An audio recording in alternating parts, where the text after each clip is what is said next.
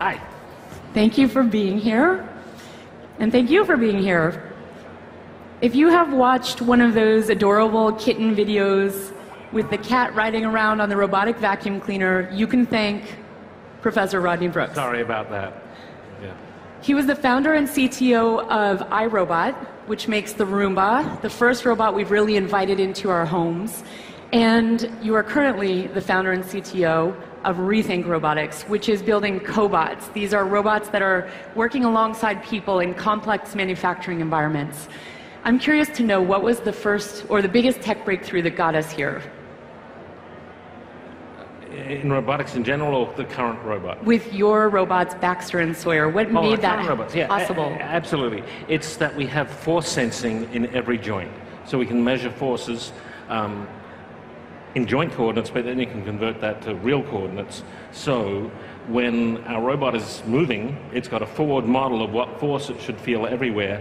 If someone's in the way, it can react immediately and not kill you. This is important because existing industrial robots are unaware of their surroundings. They will just ramp up the current to keep moving if there's anything in the way. Your robots have human names, yes. Baxter and Sawyer. They have eyes, a face that's very friendly. They have cameras and they have fake eyes. I don't know whether, if that picture was up on the screen, that would be great. I don't know if it's possible to get it up there. The screen has graphic eyes, and the robots glance where they're about to reach, which is what people do. So if you're around someone, you're not surprised by, I'm not going to suddenly reach over like this. I'm going to look before I reach. The robot does the same, and then people are aware of what it's about to do, so it doesn't surprise them. And the arms are sort of have a human feeling to them too. Because of the force sensitivity, yes. Is biomimicry the way to go for greater safety and dexterity? When we're putting robots in environments where people normally are, some level of biomimicry is important. I think the big problem for home robots is right now they're Roombas, they're low to the ground, and our homes are designed for something that's between 5 and 6 feet tall and skinny to move around in, and so I think that's where we'll ultimately see home robots, being tall and skinny, because the environment is designed for tall and skinny. Any humanoid or? I don't know. The Roomba is definitely not humanoid, but people project a lot onto it. The robots we had 6,500 robots in Afghanistan and Iraq doing roadside bombs. Didn't look humanoid at all, but people named them and said they were their friends. Roombas, you can buy clothes for your Roombas. There's multiple companies that sell clothes for people's rooms. So people project a lot onto these robots, even though they're not of human form. Our industrial robots that we build now are of human form. Bezos Expeditions is an investor in Rethink. Is Amazon a customer? Amazon has some, but they're not a big customer, no. And Amazon has also invested a lot into their own internal robotics. They bought Kiva Systems, which was a startup in Boston, which for fulfillment centers, instead of having the people go and pick stuff off the shelves, the Kiva Systems, the robots bring the shelves to the human picker who does the picking. They bought them for $775 million when Kiva was about 100 employees. Amazon Robotics, which is what they became, has at least 600 employees in the Boston area, and probably more elsewhere that I don't know about. So they've made a big investment. I didn't know the exact head count there, but I know it's a significant investment in the people and the IP. Do you worry they could become a competitor? Well, we're operating in, we're not doing fulfillment per se. We're doing third-party logistics where you unpack stuff and repack stuff, but we're doing a lot of stuff in electronics assembly and a lot of machine tending, putting stuff into machines, sliding the door shut, because normally a human has an interlock, pressing the button and waiting for it to come out. So that's very different from what they're doing. They're mobile bases. And you don't think they'd have a need to develop their own robot like that? Sorry? You don't think they'd have a need to develop their own robots like that? They do have the Echo. Given everything that keeps coming out of Amazon, I would never make a prediction that they're not doing something. I don't know. But you don't worry you would be competitive with one of your investors' companies in that sense? Well, Jeff is a personal investor. Amazon is not an investor in this company. I'm curious, getting back to the idea that homes really need like taller, skinnier robots, what technical advances do we still need before we have Commander Data or Rosie from Jetsons, a robot that really feels like a companion and that we would trust in our homes around our kids and dogs? I trust my Roomba. Okay, yes, in addition to the Roomba. Yeah, I think what we're going to see over the next 30 years, we're not going to see Commander Data, sorry, it's going to be a long way up, but we're going to see robots that can get up and down stairs because in the house, and by the way, apart from the flying drones to deliver packages, anyone else who's delivering packages with some automated systems, most houses, even in the suburbs, have a few steps up, so that robots are going to have to deal with steps, which I think is probably going to get towards electric legs, but maybe not 2 legs, maybe 4 legs. And we see a few different robots like that. Certainly, Boston Dynamics, which is owned by Google, has now got, I think they call it Spot, is it? The 4-legged electric robot. Sung Bae Kim at MIT has his robot called Cheetah, which is a 4-leg electric robot. The fast-moving. Sorry?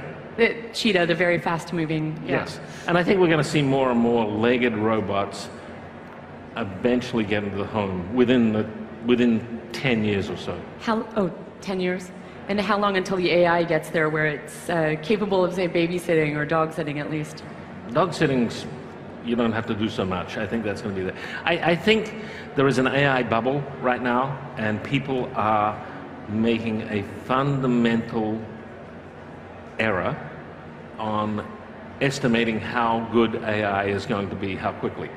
It's undeniable that deep learning has had a tremendous unexpected impact. So that's why we have the Amazon Echo. It's why we have Google Home. That level of speech understanding was just not possible 3 to 5 years ago. Deep learning has had an impact. But I think what mistake people make is, especially people who are not working in AI directly, they see an AI system with a certain level of performance, and if a person had that level of performance, it'd be a natural way of generalizing what they could do to a competence around that. But that generalization doesn't happen with AI. So, suppose, for instance, you saw someone sitting at a table with a stack of images. Do you know any language besides English? Tsukoshi dake, a little bit of Japanese. Okay, so this is great. So you see someone picking up the pictures and writing in Japanese a little description of what's in the image. Now, AI systems can do that. You, if it's a person, you would expect that that person could certainly probably read Japanese if they're writing Japanese, kanji characters there. But the AI system can see the images, but it can't see Japanese characters. So you've overgeneralized its capabilities. And you'd think that probably you could talk to that person in Japanese about the weather, but the AI system that is labeling images doesn't even know what weather is. Where is the bubble, where's that sense of the bubble in AI coming from? I mean, is this VCs don't do enough due diligence of AI concepts, or why are you concerned about an AI bubble? I'm concerned about an AI bubble because I hear VCs telling me that certain problems should be easier. Just apply AI. And these are problems that I've painting it on. Somehow it's like beer. You just pour some AI in and then it'll be magic. And I think AI has gotten, as Arthur C. Clarke said, any sufficiently advanced technology is indistinguishable from magic. And I think some VCs, some people in the press, some famous physicists, all don't understand what AI is doing. So to them it's indistinguishable from magic. And once you've got magic, it can do anything. And no technology can do anything. Technology proceeds, sometimes with sudden jumps that you don't expect, but it proceeds. It doesn't just take over everything. Speaking of magic, I'm very curious what robots captured your imagination as a kid? Oh, I was 13 years old. Was it 13? Yeah, 13 years old when 2001: A Space Odyssey came out. And HAL was this amazing, intelligent system. Admittedly, Hal was a murdering psychopath, yeah. but I loved Hal. I was just so impressed by Hal. And Hal didn't have a body, but of all the 60s science fiction, actually 2001 has held up best. You know, if you look at a Star Trek from the 60s, computers in 300 years were still things with big bezel lights, and if you asked it what's the biggest prime number, smoke would pour out, whereas 2001 had graphic screens before there were any graphics. They did that by back projecting onto the screens and then from film and refilming. I think 2001 was an amazing movie in terms of how it's held up on technology. And that's a sociopathic robot, right? I mean, or a computer anyway. How do we avoid committing human errors and repeating our own biases in robotic development?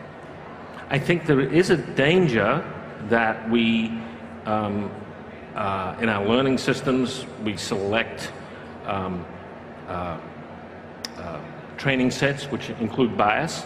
I think there's also a danger that people will abuse learning systems. We saw that with, what was that Microsoft chatbot right. that soon got trained by the general public to say outrageous things. I think we'll see that if we start to see any, and I don't think it's going to happen as quickly as people think, but if we see truly driverless cars in areas where there are pedestrians are going to start taking advantage of them in all sorts of ways, and it's going to be much tougher to deploy self-driving cars than the current technologists think. Can you give me an example of what's happening? So if I live in Central Square in Cambridge, Massachusetts, and the roads are narrow, and I'm always making social contact with drivers about whether they're going to stop and whether I can walk in front, or people, if I'm a driver, sometimes people feel sorry for me that I've been waiting at a pedestrian crossing for a long time, so they push me through. But there's certain obligations that I have as a driver to those pedestrians, and if I don't understand them, they're going to get mad at me. You know, they will yell at me, they'll bash my car, and that's going to happen with the driverless cars. When there's no one in there for your, it's like flaming email and flaming posts. When there's no one in there to, you know, have a social judgment on you, people will be much worse to take advantage. More jaywalking. More jaywalking, or just teasing the car by putting their foot out and stopping them while they're standing there talking to their friend. They'll make the car think they're going to step in front of it. I actually cannot wait to see that, just as a curiosity. By the way, there was a great tweet Chris Anderson put out a few weeks ago of 3D Robotics. His tweet was just fantastic. He said, the passengers could tell they were in a driverless Uber because there were two human drivers rather than one, which I think says a lot about where we are with driverless cars right now. Moving on to some business questions, do you think it's possible, you mentioned iRobots, the robots that decommission mines and do more serious work than sweeping up our dust. Is it possible now to have a robotics startup succeed, become profitable without some degree of a defense contract or a government contract for aerospace? Does that work now? Well, I hope so, because my current company has not had any government contracts whatsoever. It's completely built on selling product to customers, to end customers, which are not military or government in any shape or form. Is Rethink profitable now? We're moving along. We just closed the Series Z, so you can tell we're still raising money, but we're in rapid growth mode. When I speak with distributors in this space, or just professionals that are also selling automation equipment, they talk about how hard it is to get a factory to upgrade. How do you convince, these machines are large, they're expensive, have you been encountering friction? How do you convince a company to try emerging technology like this? Manufacturing is an incredibly conservative business because they are measured on continuous output, and it's always a low margin business. So, I've joked that I would say we succeed if we can drag manufacturing into the late 20th century. That would be a fantastic thing. So what we do is we've gone back again and again as we've brought out new versions of the product and looked what is the biggest friction that is stopping someone buying the robot, and if they buy the robot, what is stopping them getting it deployed? Because often they buy it and then it sits there for months before they deploy it. which traditional automation is how things work. I want to make it more like buying an iPhone. You wouldn't buy the iPhone and then not use it for 3 months. You start using it that day. So what is the current friction? The first friction was having to put safety cages around, so we made it safe to interact. Second friction was that industrial robots are all programmed in very old text-based languages from the mid-'80s, and so we got rid of that and just had people showing the robot what to do. The next thing that came up was connecting the robot to other automation equipment using PLCs, programmable logic controllers, which were developed in the 1960s to replace electromagnetic relays, but the fundamental unit of abstraction in a PLC is still the coil for a simulated electromagnetic relay. And so that was stopping people from connecting the robot to other automation equipment because they had to get in specialists to run the wires, to do the programming for that. So in our latest version of our software, we've made the teach by demonstration for the robot also be able to control other industrial equipment.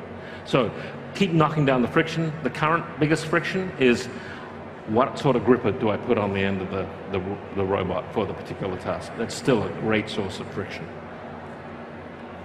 How many people have Baxter and Sawyer displaced at work at this point? Thousands. Do you tally that, really? Of course, yeah. This, of course... So you know, and the more remote our supply chain gets in selling them, the harder it is to collect that data, but we really want to know. We want to know sell-through from our distributors. We want to know where they've gone. We want to know whether they've done an internal demo or whether they're actually deployed on the line, because that's really important information for us to understand whether we're solving the need. So we really push our distributors to get us that information so that we have hopefully a very up-to-date tally of how many robots are deployed. But then we find, you know, people send us photos, like there was one from somewhere in Thailand, a Baxter on a factory line. We don't sell it to Thailand. How did it get there? It's not certified to be in Thailand, does it? So, you know, there's a gray market too that goes on. I've got to ask, because it was such a buzz within robotics, but Bill Gates suggested robots should be taxed to help make up for some of the payroll taxes lost when you don't have to hire as many workers for some of the income tax. Do you think that's a good idea? Yeah, I think that makes an assumption that these robots are displacing people. My experience has been that people cannot get enough labor for factories in the US or in China or in Japan, mostly because of the aging demographics. And so I think that's misguided. You know, should we... I'm not sure he would have liked taxes on Windows because it was displacing editors or something. Typists. You know, typists, yes. Is there a job that you think robots should never do? Not a priori. Often people, this might be controversial. A lot of people say we shouldn't have robots making firing decisions in the military, where they pull the trigger. We thought about that a lot at iRobot, and we came to the conclusion, although iRobot has not sold any robots that do this, that a robot can afford to fire second.